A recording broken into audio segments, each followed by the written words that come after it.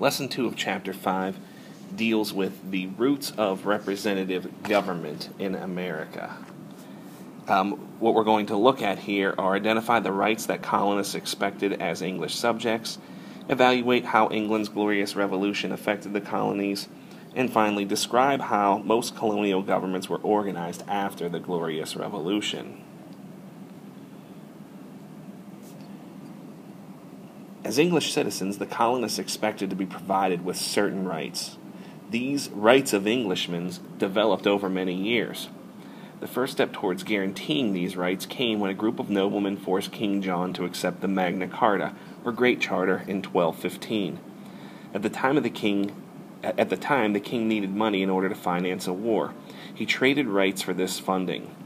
The Magna Carta guaranteed the following rights to noblemen and freemen. They could not have their property seized by the king or his officials. They could not be taxed unless a council of prominent men agreed, which established the Parliament. They could not be put on trial based only on an official's word without a witness. And they could not be punished but by a jury of their peers. Over time, these rights were guaranteed to all English people.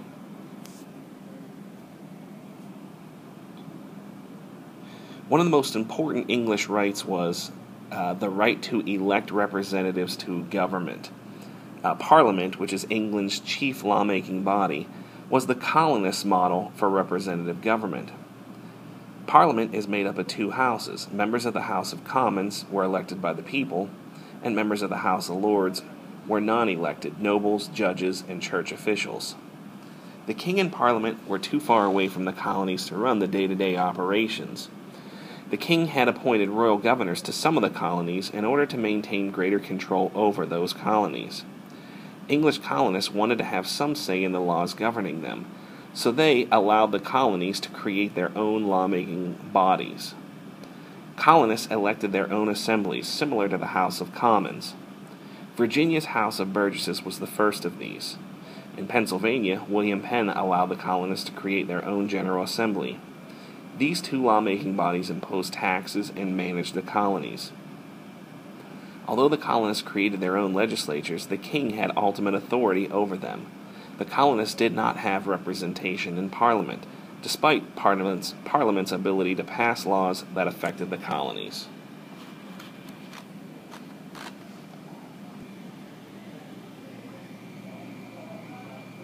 In 1685, King James II came to power in England.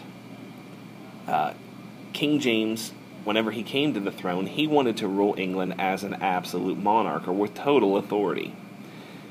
James worked to change the way that New England colonies were governed by canceling the charters of the colonies.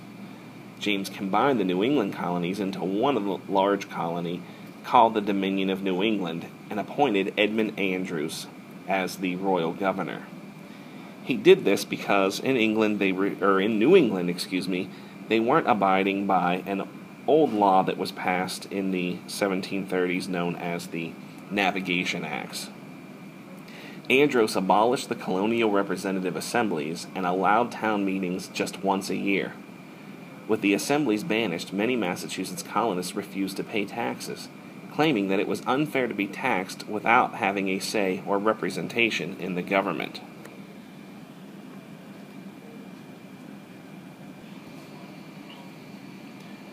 This slide focuses on those Navigation Acts that I mistakenly said were passed in the 1630s, but actually were passed in 1651.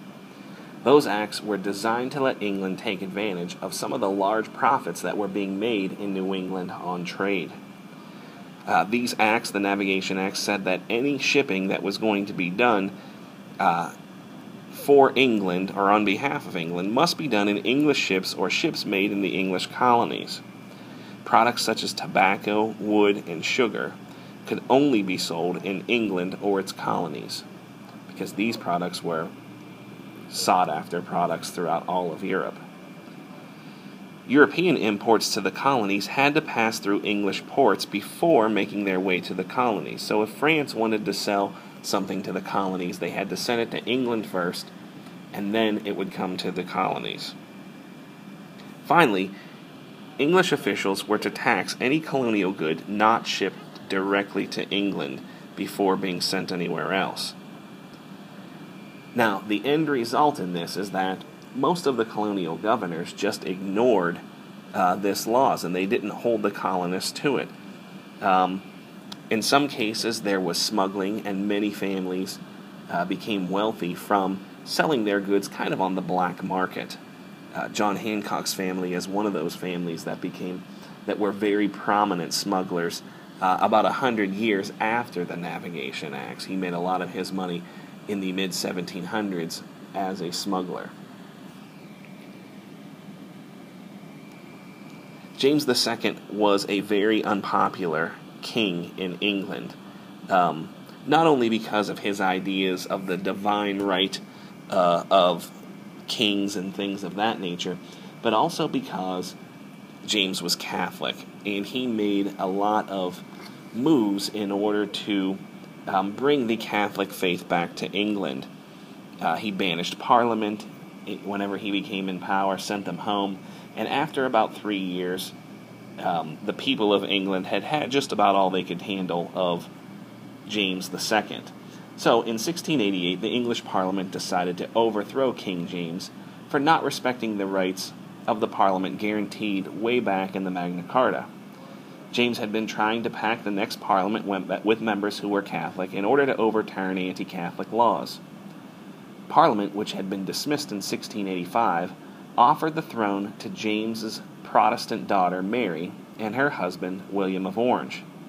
James had very little support in England, so he fled, and William and Mary took over. This bloodless change of leadership became known as the Glorious Revolution, because nobody had to die in order for William and Mary to become king and queen.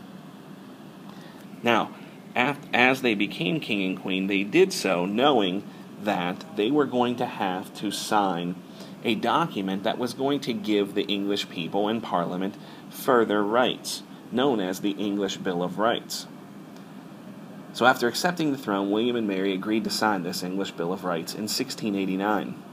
The Bill of Rights was an agreement to respect the rights of English citizens of Parliament and of Parliament.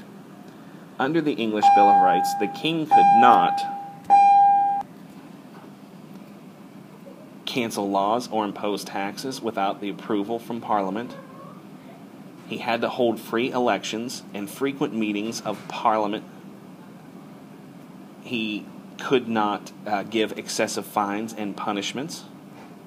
And people were allowed to complain about the king or queen to Parliament. What this does, it established a very important principle in England, that the government was to be based on laws that were made by Parliament and not the desires of an absolute ruler. The Glorious Revolution's impact was felt all the way back into the colonies.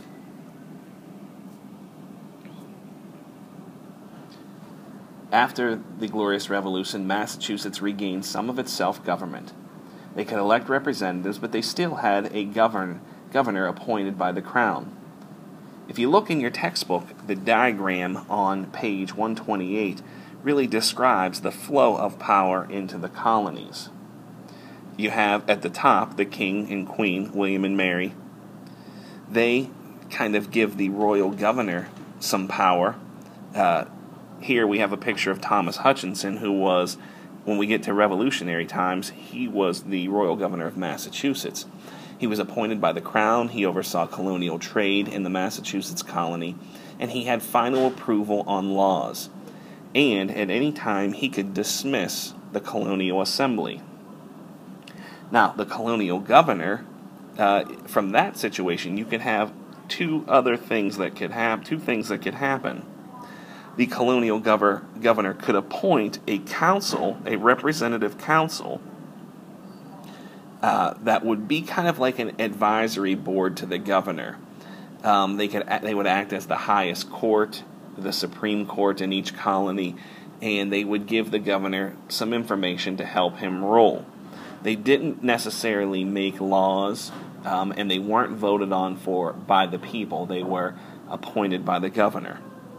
Or you could have your colonial assembly, similar to what we talked about in Virginia with the House of Burgesses, or in Pennsylvania with the General Assembly. They were elected by eligible colonists. They made laws, and they had the authority to tax.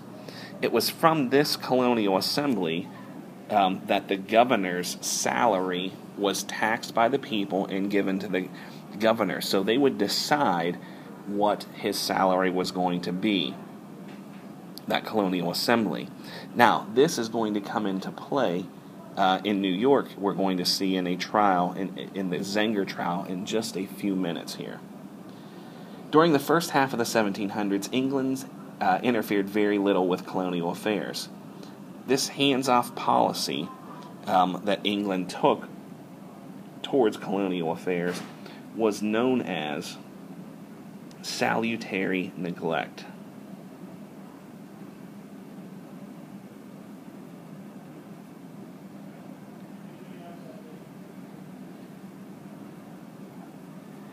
And it's very similar to that laissez-faire term that we talked about before.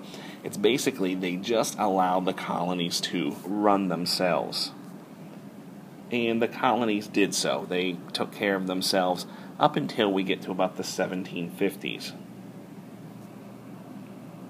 Parliament passed many laws regulating trade and the use of money in the colonies. But in most cases, those royal governors, like Thomas Hutchinson that we see here, they rarely enforce these laws.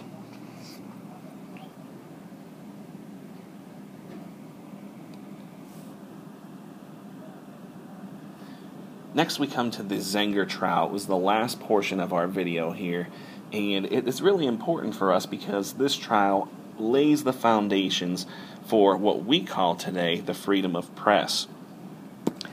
John Peter Zenger was a printer and publisher in New York City in 1733.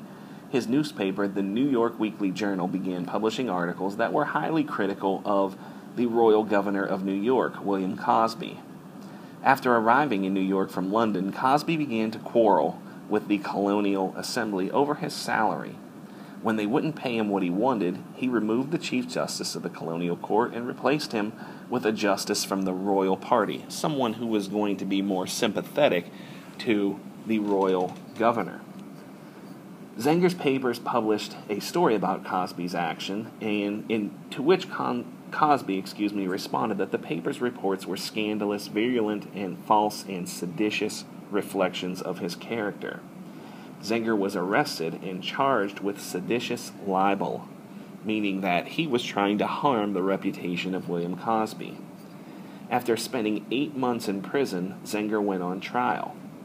The trial lasted a few days, and it took the jury 10 minutes to find Zenger not guilty of his crimes. Zenger's attorney, Andrew Hamilton, argued that the people had the right to speak the truth, and the jury agreed. Again, as I mentioned, this case is very important for us because it lays the foundation for what we now know today as freedom of the press. This wraps up our Lesson 2 video review of the lesson. Hopefully this is going to help you prepare for the exam, which will be coming up after we finish up Lesson 3, dealing with the French and Indian War.